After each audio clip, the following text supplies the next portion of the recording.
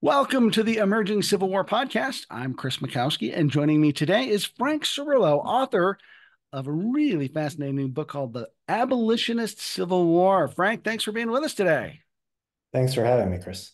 First of all, I want to say this is a lovely book. I love the cover. I mean, just as an artifact, this book is really nice. So, kudos to the folks at LSU.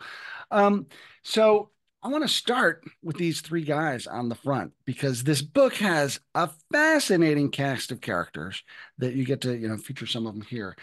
What was it like to work with some interesting folks to tell their stories?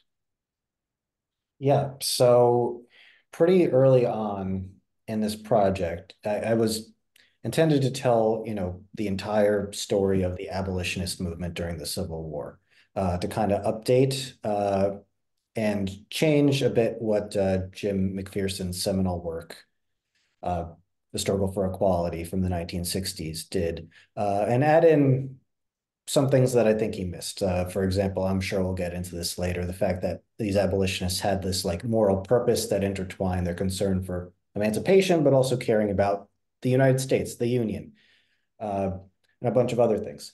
But I realized the best way to get into this would be to have like a main cast, for Okay. lack of a better term, of 10 people. And I tried to have people that were representative of all the different uh, factions of the movement because these were famously very egotistical and fractious people, and they had lots of different factions and divisions in the years before the Civil War, and as my book talks about, different divisions during the wartime years. But also the race divides in a movement that was biracial, one of the only biracial movements in the United States at that time. And that was also had a lot of women as well as men as leaders. Again, one of the only movements in the country that featured women in prominent roles, to the point that a lot of the famous suffragists who later went on to be women's rights leaders, Susan B. Anthony, Elizabeth Cady Stanton, all started as abolitionists. Uh, so I tried to narrow that down to 10 people. And they were truly fascinating people. So like the cover you mentioned, one of those people is not in my main cast. He's a British guy named George Thompson, who I talk about a great deal. He was an interesting guy. He was a follower of William Lloyd Garrison, a close ally of, I'll get to Garrison in a second, but he came over to the United States in the 1830s for a tour to go around with William Lloyd Garrison, and was very famously like chased out of the country and had to flee with like his tail between his legs because he would have been lynched otherwise. So a really fascinating guy. Uh, to kind of show you what my book is getting at and how things changed during the war, he comes back to the United States in during the Civil War, and I believe it was 1864, and he speaks in Congress, like to like the assembled members of the House of Representatives and the Senate, after having a big reception there, and after having a wonderful reception in New York and Boston, Philadelphia, and elsewhere, and then gets is invited to like a private reception with Abraham Lincoln afterwards. And what he says after that, which I found really fascinating, is, I was here 30 years ago and I was mobbed. I'm here now. And like they welcomed me on the floor of the Capitol. And I was and still am the same abolitionist. So it's like showing the change of things. William Lloyd Garrison is one of the other figures on the cover. He was one of the founders. He was probably the founder of the organized immediate abolitionist movement. I use a lot of terms. Uh, Abolitionist can mean a lot of things to a lot of different people. But the immediate abolitionist movement, as I define it, believed really in four main things. They wanted the immediate end of slavery, immediate emancipation. That's why they're immediate abolitionists. You could shorten that to Immediatists, and I sometimes do, but I just use abolitionists as shorthand. These are the people I'm talking about. Sure. They wanted some form of rights for African Americans in the country. So this distinguished them from people who believed in colonization, right? Who said, sure, we want slavery in, but then we want to send the former slaves to Africa or to the Caribbean or to somewhere else. Abolitionists said, no, we want them here. We want them part of the country after emancipation. What that meant, what part that would be, varied a lot among these people. Anything from we want them to be full and equal citizens with, full social and economic equality. To, well, no, we just want them on their old plantations, but this time instead of being enslaved, they will be paid like nominal wages to continue producing cash crops. So it varied, but they wanted them there. And they were not part of a mainstream political party. That's the third big thing. So, there are people who I'm sure listeners have heard of, like Charles Sumner or Thaddeus Stevens, who were radical Republicans, right? They also wanted emancipation. They also wanted rights for African Americans, but they were part of a mainstream party, the Republican Party, that had a moderate center of mass, right? They were on the very far left wing of their party. The center of the party didn't want anything like that, right? So they had to toe the party line. So they had to, muzzle a lot of their more radical instincts. Abolitionists said, nope, we're not going to do that. We're not going to compromise. We're outside of that. And the fourth thing, which is what I alluded to earlier, is that they believed in some form of redemption of the Union. Their purpose was not just to end slavery and to have give African Americans a place in the nation afterwards, but it was to thereby redeem the nation. So they were very strong nationalists, very strong patriots who believed that the United States had a divine mission, like the Declaration of Independence was inspired by God, and that the United States was supposed to be this beacon of democracy for the world, right? It was the first and greatest experiment in self-government and democracy, and it could light the way. It could be a lighthouse to burn away the evils of oppression and tyranny in the old world in Europe. But slavery had become a cancer, right? It had taken the United States away from its true purpose, and it put it on this path of sin and error. So they saw their mission as restoring it to its true path, letting the United States be the divine beacon of democracy it was always supposed to be. So anyway, long to get back to the question, William Lloyd Garrison was the founder of this movement in 1833. He was inspired by African American antecedents who were pushing back against the colonization movement in the US, and he founded the movement. There were later divisions against him, but he was the founder. And the guy sitting next to him was Wendell Phillips, who was his closest lieutenant, best friend. Very different backgrounds. Garrison was just a lower middle class, like a newspaperman from up from Newburyport, Massachusetts, and Wendell Phillips was like a Boston Brahmin, like blue blood, rich, like his descended from like mayors and like Pilgrim Puritan leaders and whatever. But became the closest of friends. Like William Lloyd Garrison named one of his sons after Wendell Phillips. They were bosom buddies until the Civil War. When I talk about they had some major splits and became almost mortal enemies. Yeah. So to answer your question, yeah, it was really fascinating working with all these people. They're human, right? So they make mistakes. They have egos. Probably the strongest egos of anyone I've ever encountered are the abolitionists. They really think. I mean, I agree that they're important, but they really think they're important. So they were fascinating figures to deal with all their trials and tribulations and their flaws as people. What I really liked about this approach, and sort of, that's why I wanted to start with kind of the cast of characters. And it reminded me a little bit about Joseph Ellis's approach in Founding Brothers, excuse me, where we sort of think about this monolithic group of founding fathers, but really they're kind of like squabbling brothers, right? And so we think of the abolitionists as this monolithic group, and abolitionists with a capital A is, this one group of people. But here you're showing us like there are lots of splits and divisions and squabbles, and they come to life really well in the book through the lens of these people, as opposed to maybe just kind of talking about it from a more theoretic point of view. And so I really appreciated that about the book a lot, and bringing these people into sharp contrast. So let's talk about that a little bit, because people do Yeah. assume that abolitionists is just one big group. They're Mhm. super influential. And as your book gets into, there are lots of different gradients to all of that.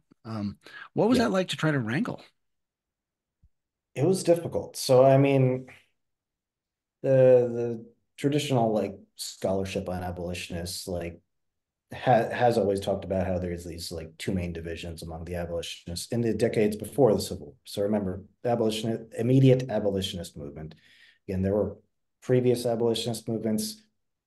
I'm just talking about this group, immediate abolitionists, founded by Garrison, etc. So it was founded in 1833, uh, and the movement officially, like the main society, officially disbands in 1870. So like most studies really only cover the pre-war years. They don't really talk about the war years because they just focus more on Lincoln and the Republicans and emancipation. So they are talk about the main divisions before the war. So, but I had to chart out all these divisions that I saw happening during the war, which were totally different.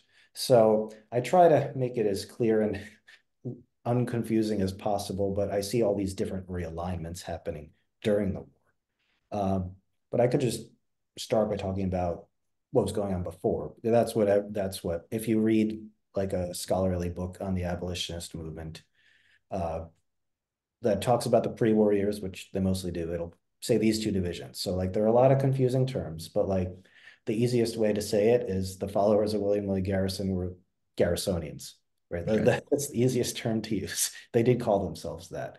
Um, so Garrison again founded the movement, but a lot of people split away from his leadership in 1840. And so the division in the decades before the Civil War is Garrisonians and non-Garrisonians. So the Garrisonians, first off, believed uh, in not getting involved in politics. Like they believed the entire American political system was corrupt, starting with the Constitution, right? So they loved the Declaration of Independence. They thought the Constitution was pro-slavery. So they didn't want to be involved in the political system as created. They just wanted to start anew, rip it up. To the point that William Lloyd Garrison actually at like a 4th of July celebration before the war went on stage and burned the Constitution, which is quite a thing to do. An inflammatory act, but Yep, yep. And he would refer to it as a covenant with death and an agreement with hell. So yeah, not much subtlety. It's pretty uh, clear what he believes. So he hates the Constitution and therefore doesn't want to be involved in the political system. And he also believes in a complicated thing called disunion. So like some people think when they say disunion, they meant like the same thing as what the Southerners meant with secession. No, not really. They believe that essentially like slave system was allowed to continue because the North provided all of these protections, like fugitive slave clauses and protections to the Southern states. So if the North just leaves the Union temporarily, then suddenly fugitive slaves, they don't have to flee to Canada. They just have to flee to Pennsylvania. right. And the system will fall apart, and then everyone will reunite, and slavery will be over. It's very idealistic. A lot of people didn't think it made a whole lot of sense, but that's what they believed. Right. But in any event, some people during the Civil War tried to equate that with Southern secessionists. No, like their whole idea was to bring the nation back together. Like eventually, they thought it might not take too long, but they wanted the nation reunited without slavery. They didn't want a permanent separation. Anyway, those are the Garrisonians. Then the William Lloyd Garrison, Wendell Phillips, some of the other people that I feature in my cast, Moncure Conway, really fascinating Virginia guy who was grew up like a Virginia slaveholding secessionist and converted to abolitionism. Happy to talk about him later. Weird, but interesting guy. But then there's the non-Garrisonians, the people who fought against Garrison. There were a few reasons for that. One was because Garrison was in favor of women's rights and featured women in prominent roles, and a lot of people didn't like that, so they left. Another reason was a lot of abolitionists thought that the Constitution was actually anti-slavery, that the founders had actually created mechanisms in the Constitution to eventually end slavery, to choke slavery, to corner it, and then eventually kill it. And so they thought, we can actually use this political system and we can actually create our own political parties, not work with the mainstream guys, the Whigs or the Republicans or the Democrats. We'll create our own, like pure abolitionist parties, and we'll work in the system, within the system to change it. Uh, and so they also didn't believe in disunion. They thought disunion was a crazy idea. And the most famous of these guys was Frederick Douglass, who I'm sure your listeners have heard of. He was a escaped slavery in Maryland. fled eventually to Massachusetts, and he actually started out as a Garrisonian. He was kind of William Lloyd Garrison's protege, and Garrison was his mentor. But they were very strong personalities. Eventually, chafed against each other, especially because Garrison could be rather controlling. And Douglas wanted to strike out on his own as a newspaper editor. So Garrison edited one of the biggest newspapers in the abolitionist movement called the Liberator. Douglas wanted to strike out on his own. They eventually had a really big break, just spewed venom and fire at each other for the 10 years before the Civil War. And Douglas became a non-Garrisonian, declared publicly the Constitution is anti-slavery, and they became enemies. So that was the division before the war. So things start changing because in the few years before the war, with the rise of this Republican Party, right? So the Republicans emerged because the slave South kept trying to expand slavery into the territories, right? The United States back then, the organized states were not that many of them, right? There was all this unincorporated territory from the Louisiana Purchase, from the war with Mexico, that were being organized into states. And the slaveholders wanted to have slavery in pretty much all those places. A Republican Party organized to stop that. Their platform was not to end slavery, or certainly to, give Black citizenship. It was to stop the expansion of slavery further from where it already existed. And abolitionists started to divide over what this meant.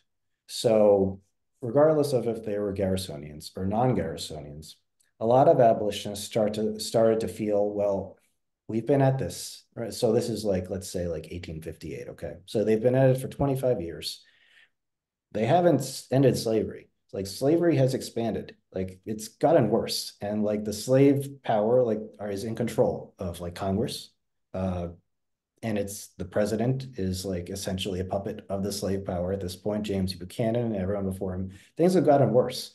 So maybe what we've been doing isn't working. Maybe we should and maybe things are just getting bad, and we should and they got kind of desperate. They started getting really pessimistic and desperate, and began thinking, well, maybe instead of only doing what we've been doing in the past, which is being pure, we got to use our moral means to get to moral ends. We have to be righteous, otherwise we're not going to achieve anything. Maybe we should just use expedient means, whatever is at hand, right? If there's a party that shows up like the Republicans, well, yeah, we don't like them. They're not perfect, but if they can help us get to our goal, we should use them, right? Maybe we should work with them.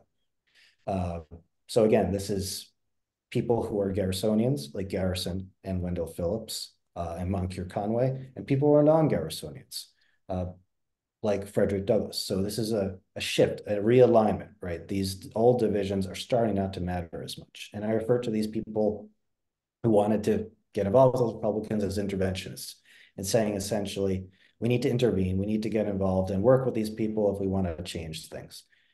But there were a few other people. The most famous are a married couple named Abby Kelly Foster and Stephen Simmons Foster, who I call moral purists, who said essentially, no, we have to stick to the old ways. You need to use moral means to achieve moral ends. Because first off, you won't achieve anything if you use immoral means, right? You're never going to get the thing you're trying to get in the first place. But also you'll corrupt yourself.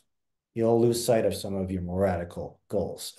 If you're just, working with the political mainstream, getting involved in the political system, you'll just lose sight of some of your ideals, and you'll corrupt yourself, and you'll just destroy our entire movement. So they fought over this.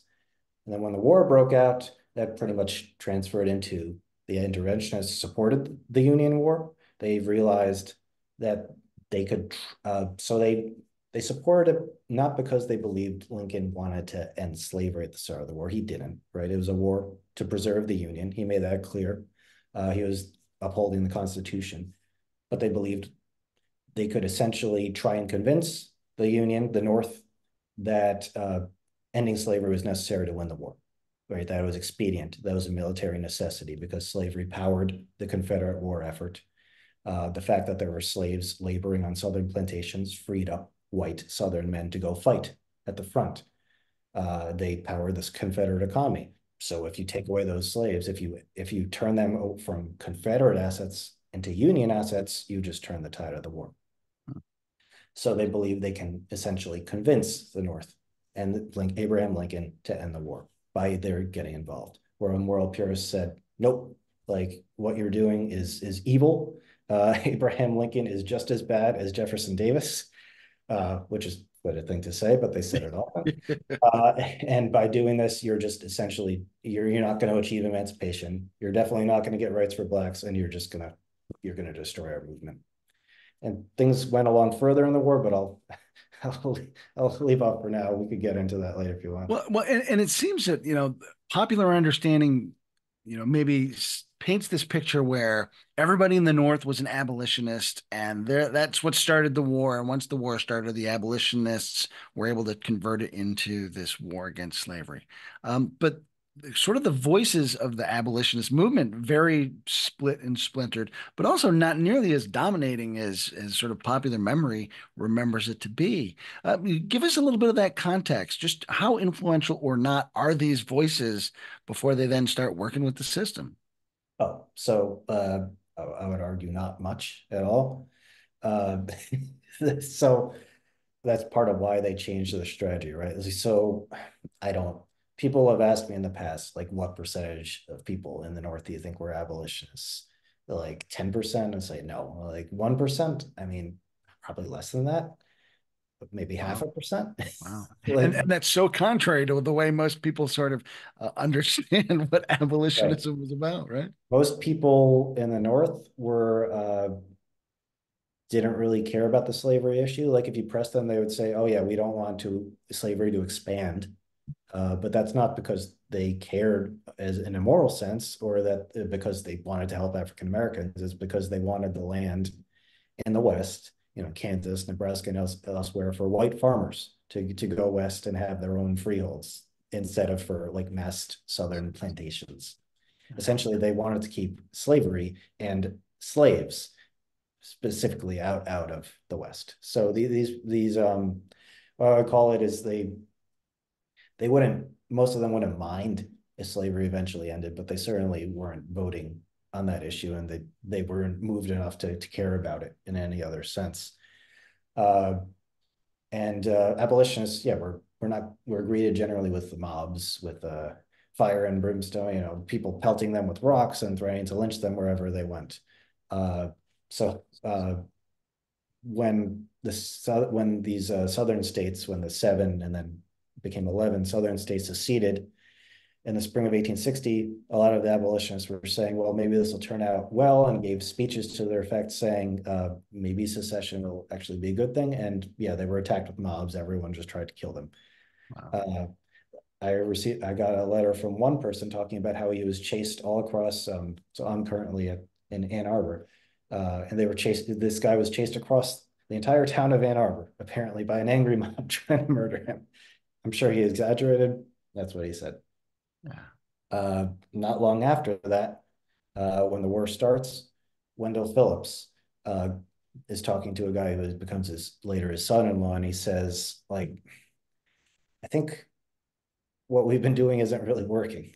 Um, and I'm a little worried because I'm debating, should I like renounce 30 years of what I've been doing, all my tactics, like renounce my old beliefs and start supporting the Union War because it will achieve a greater end. Uh, and he goes back and forth on this. It's a mass moral dilemma because these people have been viewing themselves as these kind of, again, egotists, but they view themselves as kind of saints, right? They're above the fray. They are these like wise sages who can see the path of the nation, but they can do that because they're objective, because they're above the political fray. And they're all of a sudden they're thinking, well, we need to get involved in people aren't listening to us. We're not influential. To become influential, we need to descend. We need to go down into the stream, wade into the mainstream and leave our heavenly, heights. But that's really hard for Yeah. these people to do, but they do, and they do become more influential that way. because not because they consciously start crafting their arguments to say, don't end slavery because it's wrong. End slavery because it will bring your brothers, your sons, your fathers home from the war. It will win the war, bring your loved ones back alive, and punish these traitors who are killing you know uh, these brave men in blue. So do Uh, they help make the argument that the war is about slavery? yes, absolutely. Uh, they weren't the only ones saying this. So like radical Republicans were saying this, but I do actually think that so I talk about how pretty early on in the war, by like May 1861, by like May, June of 1861. So like the war starts in April. By like the late spring, they've started putting together what I call these talking points, these axioms, these interlocking arguments to talk about uh, yeah, the why slavery should end. So yeah, one, it was that slavery caused the war, like the South seceded for slavery and like supremacy. Two, slavery powers the Confederate war effort, as I talked about earlier. Uh, Three, permanent peace isn't possible while slavery is still around, because if you just compromise, right, like the North had been compromising with the South all the time. If you just compromise and say, okay, you can come back, you keep slavery, what's to stop them from doing it again the next time there's a presidential election they don't like the results of? They'll just do it again. So therefore, four, you need to end slavery to ensure a permanent union. And five, the way to do that is through the Constitution. So William Lloyd Garrison, the guy who had burned the Constitution, is all of a sudden saying, "Hey, there's this clause called the War Powers Clause of the U.S. Constitution, and we should definitely use this to end slavery. Yeah. Lincoln specifically should use it." So it's quite a turnaround. Wow. Um, yeah, Wow. it's, So, so they do, yeah, uh, so I want to back up to just something you said a second ago before we get too far away, and we were talking yeah, sort of yeah. about this moral crusade that the abolitionists had. And I find it kind of interesting, that they take that perspective because, of course, there are people in the clergy, for instance, in the South, who also sort of take that moral, uh, quote unquote, high road to justify slavery. And so, I mean, it seems like really shaky ground to base your entire argument on from a moral perspective, because there are people who are doing the same thing to argue the opposite perspective.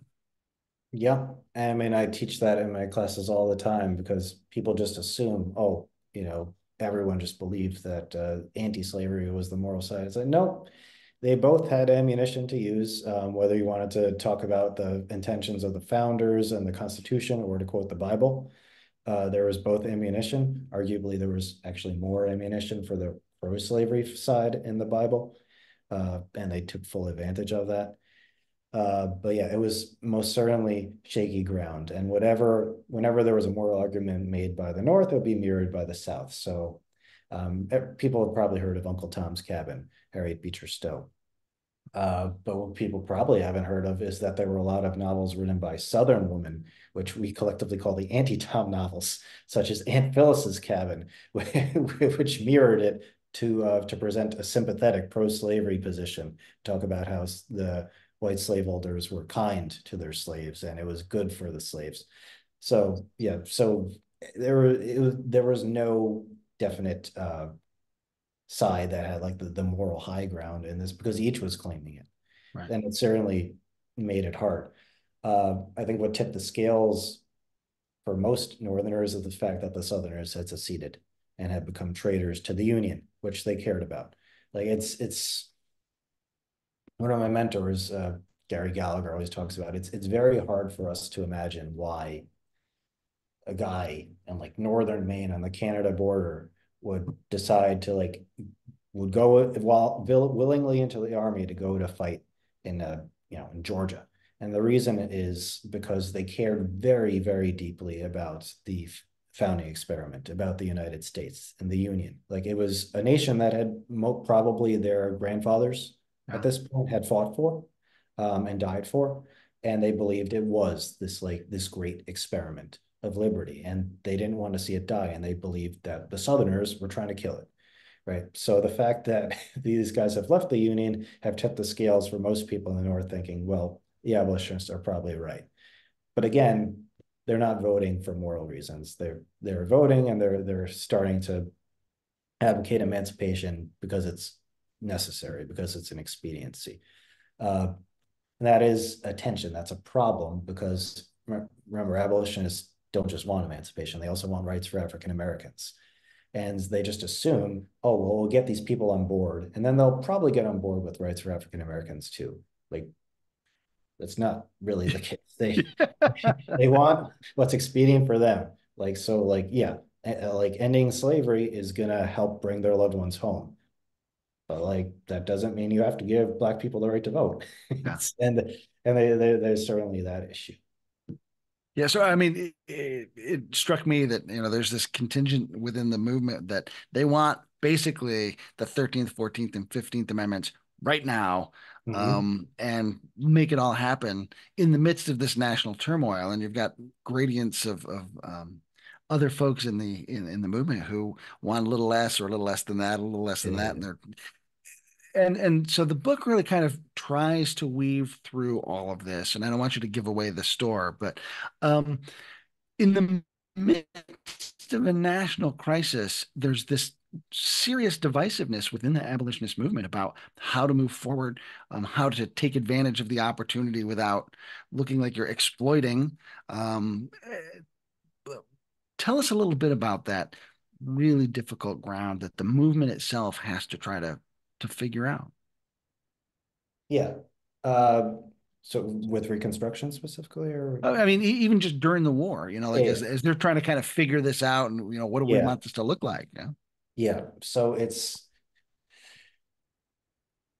again, so there's this division among interventionists and moral purists, right? Over whether we should get involved in the war, and the interventionists all want to get involved. They want to support the Union. The moral purists don't want to get involved in this at all.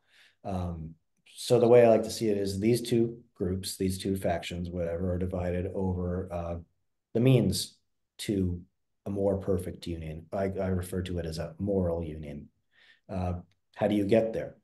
But then there are some divisions among this pro-war group, among the interventionists, over what that more perfect union actually looks like, right? What does that actually mean in the end?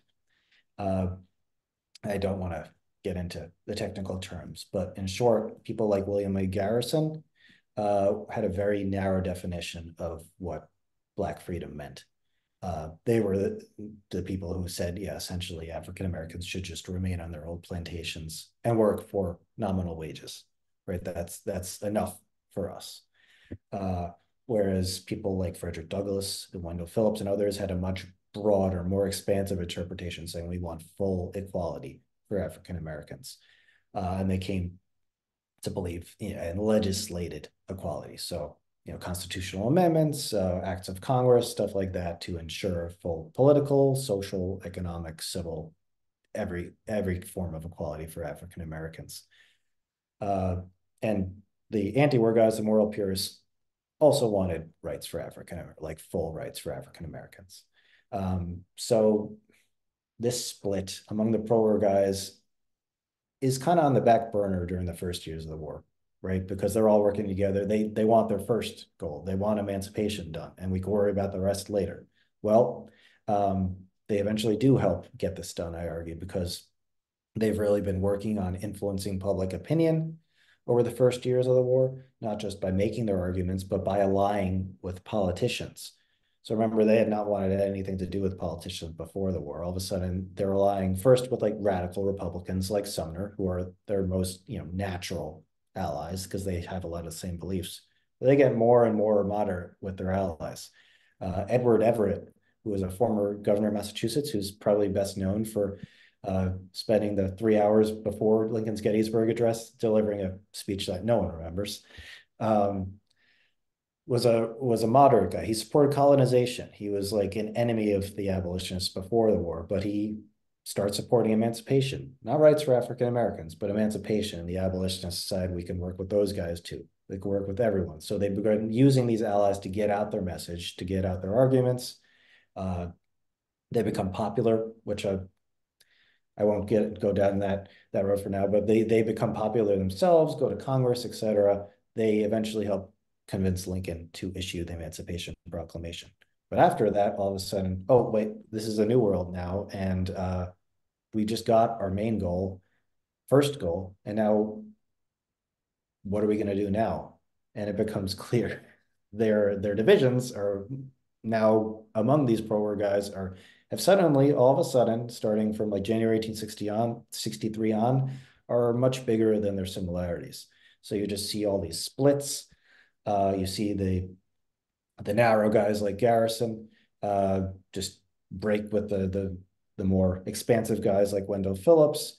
It becomes mixed up in the presidential election of 1864 with Garrison supporting Abraham Lincoln and Wendell Phillips, and for a bit Frederick Douglass supporting opponents of Abraham Lincoln. It just becomes really confusing. Uh, and this turns by the end of the war into essentially, when the Union wins, the 13th Amendment is passed ending slavery. Garrison says, who is president of the leading society of the abolitionist movement, it's called the American Anti-Slavery Society, has been president for decades. And he essentially says, our job is done. Like, we did it. We don't need anything else. Like, it'd be cool. It'd be nice if African Americans have some rights, but that's not our job. Our job is only emancipation. And so therefore we can end the abolitionist movement. Our work is done. Whereas then you got the purists and you get these people like Wendell Phillips saying, well, hold on, Garrison. When you founded the movement, you created it was called the Declaration of Sentiments, but it was a manifesto saying like our mission is to end slavery and help create all rights for African Americans. And they're like, I think you're forgetting the second part there, man. Like there was more in what your original mission was, and it seems like you have lost sight of that. Which I would argue he had in a way. I would argue that, remember, I know I'm covering a lot of ground, but remember back decades earlier, like before the war, these purists had said if you get involved in the system, if you intervene in the system, you're going to corrupt yourself and lose sight of your goals. I'd argue Garrison did. He lost sight of his support of rights for African Americans, came to just believe in emancipation. So he tries to disband the Anti-Slavery Society. He fails in a vote. Most people vote against him, so he just resigns and retires. So that leaves the remaining people. So like Wendell Phillips becomes the head of the society. Frederick Douglass helps him out. The Fosters are involved, and they try to get involved in Reconstruction, try to get these amendments passed. And they're able to do so. They're a little worried because, again, Northerners don't care about rights for African Americans. That's what they're trying to do. They're only able to do so because essentially the white Southerners overplay their hand. So after Lincoln's assassination in April 1865, Andrew Johnson becomes the president, and he goes really overboard in his pro-Southern actions. He like revokes like the 40 acres and a mule order from William Tecumseh Sherman, so there's none of that. He lets all the former Confederates come back into Congress. So like the vice president of the Confederacy, Alexander Stephens, like returns to Congress from Georgia. He allows all these things called black codes, which essentially just reinstitutes slavery. So it's that essentially radicalizes the North. The remaining abolitionists see an opening and say, hey, okay, maybe we could get something out of this. And they do, and eventually help get the 14th and 15th Amendments to get suffrage for Black men. It's hard, and they don't get anything else done, but they do eventually get to that. It seems to me that like once the Emancipation Proclamation was issued and went into effect, there's this tiger by the tail moment Yeah. where the abolitionists are like, oh, we got what we wanted. Now what? And Mm-hmm. if we sort of let go, we're going to be in trouble. If we hold on, we're going to be in trouble. And maybe that inability to know the answer to now what um, yeah, has serious repercussions all the way through Reconstruction, where there's not like a clear sense of what this is all supposed to accomplish. No, they're kind of figuring it out along the way. And it's partly because, like, most, looking back, in hindsight, we think, well, everyone, right in like 1859 thought, oh, there's going to be a civil war and slavery is going to end soon. It's like, no, like, certain, like the abolitionists thought slavery might end in like the lives of their grandchildren, right? Like if they continued inching forward, like they did not think slavery was going to end in their own lifetimes. And as a result, they weren't really thinking all that hard about what was coming after because they didn't have to, right? All of a sudden during the war, it starts zooming toward them and they start thinking, oh no, we actually have to start thinking about what's going to come after this. So they are on the fly kind of figuring out their ideas where Garrison starts, moving away from anything beyond and Phillips and Douglas who, I mean, to be fair, like they always wanted stuff beyond emancipation, but they become much more concrete in what that means and thinking, oh, we can have constitutional amendments and stuff like that. So yeah, it is certainly an issue and creates all these problems and divisions. But I would argue it's also the fact that they just kept all this so vague, allowed them, these people with, as it would turn out, very different beliefs and understandings of post-emancipation stuff. It would allow them to work together, like, and be friends before the war, right? Because you didn't have to think about it. I don't know, like if Garrison and Wendell Phillips just started out talking about their really different ideas, I don't know if they could have ever worked together. Yeah, yeah. And you end the book with this really, I think, a really neat story about Garrison getting invited to the flag raising at Fort Sumter. Yeah, yeah. And you talk about how like he had been on the fringe for so long, and now look, he's mainstream as a symbol for this. Um, how how symbolic is that moment for the overall movement and its aims? And I suppose there's a different answer from the really narrow viewed folks versus the more expansive folks. I mean, no, it's huge for everyone involved. So I mentioned, abolitionists start to become more popular, like as people start paying attention to them. So yeah, like by early 1862, they become like celebrities. So like they're not being attacked by mobs, they're being greeted by cheering crowds. They're being invited to speak to this Congress. They're being invited to meet with Lincoln. They get to go, a few of them, including Wendell Phillips and Moncure Conway, get to go and deliver lectures at the Smithsonian. Garrison actually isn't invited to that because he's considered too controversial, and he is not happy about it. He complains quite a bit about that. Like, uh, but after he begins supporting Lincoln and becomes more in with the establishment, he does get to meet Lincoln, and then yeah, he is invited by Edwin Stanton, the U.S. Secretary of War, to attend the flag raising at Fort Sumter. So the U.S. takes back Fort Sumter, where the war began in Charleston Harbor. They take it back in 1865, and on the 4 years to the day, in April 1865, he is like a honored guest at this raising the flag, and it's just like yeah, it's hard to overstate like how symbolic that is and important. And while he's there, he marches in a parade of African Americans through the city, and he meets his son, who is a one of the officers of an African American regiment, Right. who goes on leave to go meet his dad in Charleston, which again was like the cradle of the Confederacy. South Carolina was this first state to secede. It is like the most rabidly pro-slavery area possible, and like that. The founder of the abolitionist movement is now just like walking freely as like an honored guest here. It's hard to overstate it, Yeah. how important that is. But he does see that as affirmation that my work is done, right? He's like, you can't get any better than this. This is like, this is a symbol that like we can wrap up now, which obviously not everyone agreed with. So he has that moment. Would you consider the larger movement a success or not? So I'd say that it's complicated. Uh, the way I Which like which is a great answer, by the way. So the way I like to say it most succinctly, I know I've gone on too long and some of my answers. The way I say it most succinctly is what the abolitionists did during the war helped explain how the war achieved both so much and so little in terms of justice for African Americans. so much, but because it was the getting involved, it was the intervening in the war, creating these expedient arguments, along with politicians, that really helped make emancipation happen. It brought public opinion in the North up to the point that it would persuade Lincoln to act. It brought political opinion in Lincoln's own party up to the point that it would persuade Lincoln to act. And I'd argue it played an important role in making emancipation happen. Obviously, alongside, larger military events. The military course of the war was pretty important that as well. And abolitionists understood that.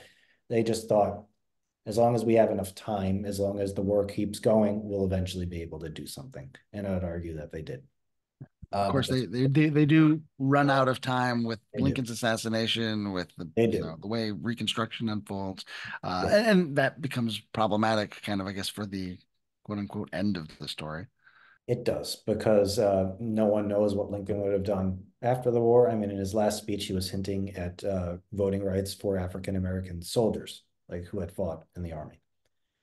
Uh, but the so little, the end of my story is because by getting involved, people like Garrison, they lost sight of some of their more radical goals. They diluted their goals and abandoned the movement. And I'd argue that really, he and his followers, who were some of the most influential people, they led the abolitionist newspapers.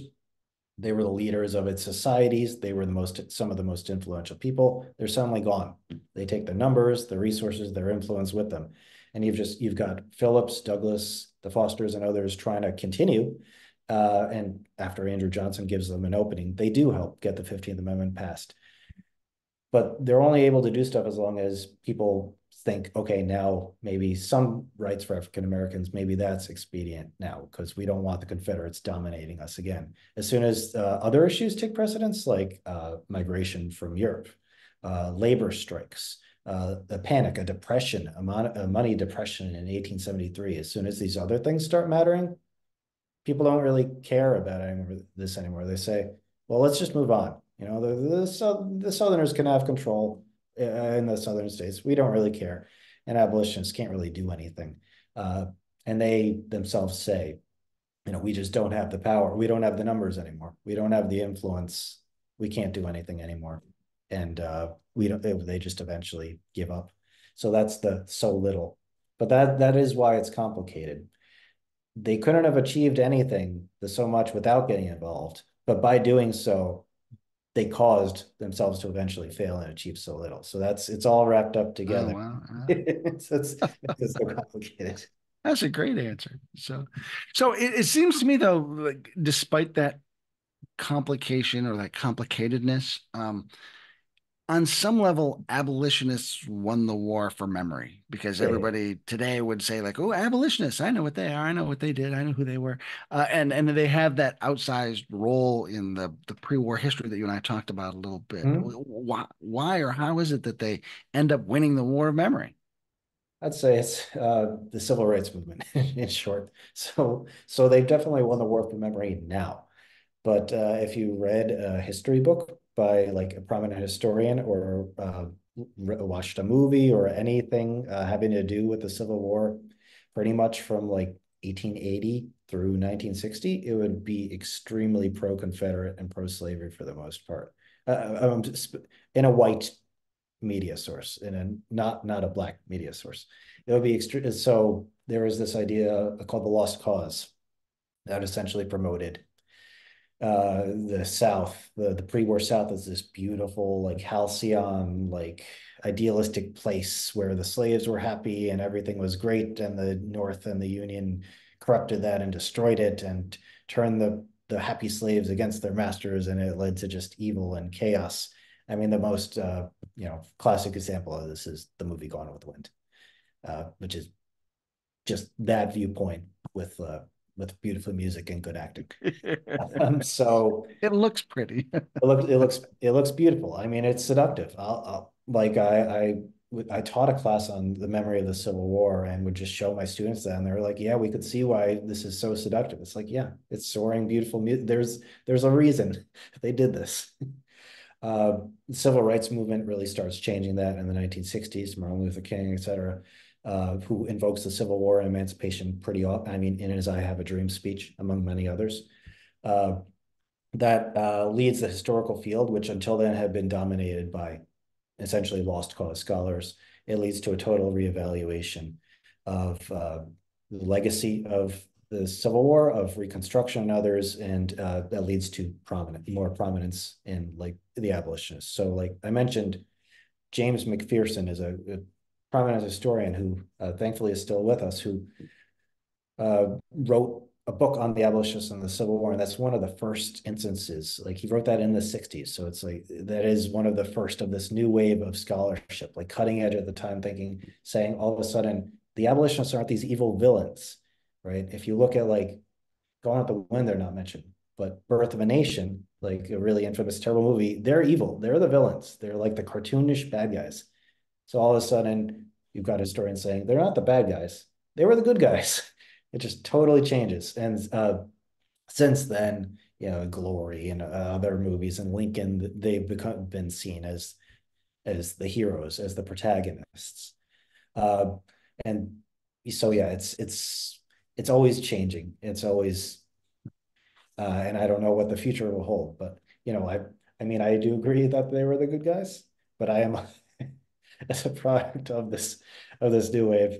Yeah, I certainly agree with the good guys. I think some scholars maybe go too far in saying that they were perfect, which they were not, and I do try to push back against that and say like they had flaws and their failures are as a product of what they did. Like they weren't just perfect, but. So, so, Frank, is there anything about your book I haven't asked that I should have? Uh, I mean, I think that was pretty much the main argument. There are some interesting like characters and anecdotes I'd be happy to talk about further if you have time. Yeah, If I you do want to. I want to have you talk about Montague Conway because you mentioned him twice, and both times you're like, "And this guy has a character." So I gotta hear more about this guy here real quick. Yeah. So again, he was like the heir of a Virginia slaveholding dynasty. Uh, went to school in the North, was, like college kids these days, was radicalized, came out of it like, yeah, firebrand, diehard left, became an abolitionist, uh, got involved in the movement, was close to Garrison.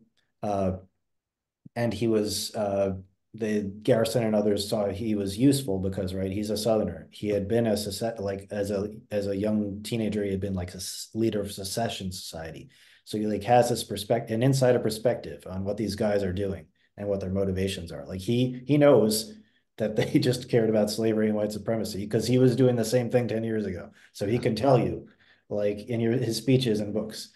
uh, but he's a weird guy.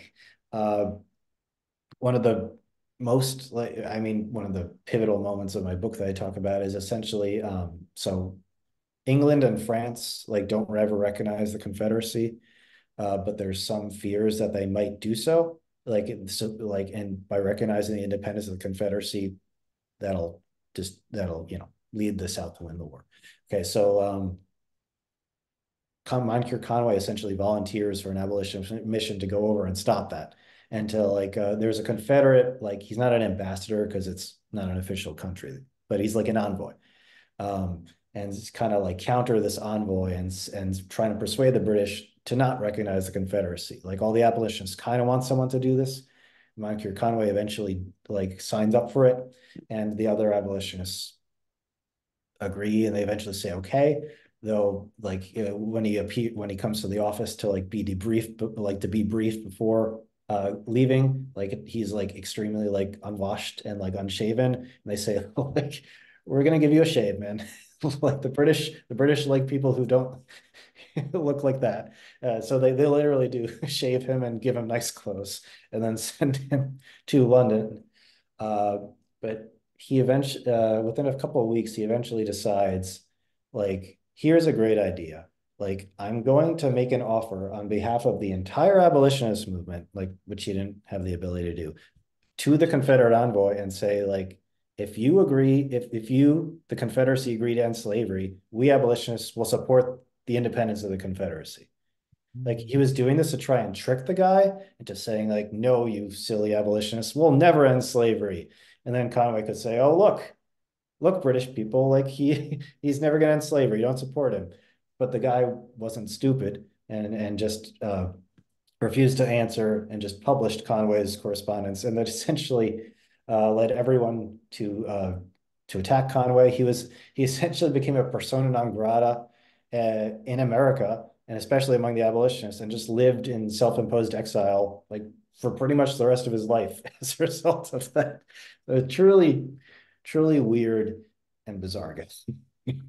A great cast of characters. The book is The Abolitionist Civil War, Immediatists and the Struggle to Transform the Union by Frank Cirillo from LSU Press. Frank, thanks for taking some time to chat with us today. Thanks so much, Chris. This has been fascinating. I'm Chris Bukowski for the Emerging Civil War podcast. Thanks for being with us. We'll see you online and on the battlefield.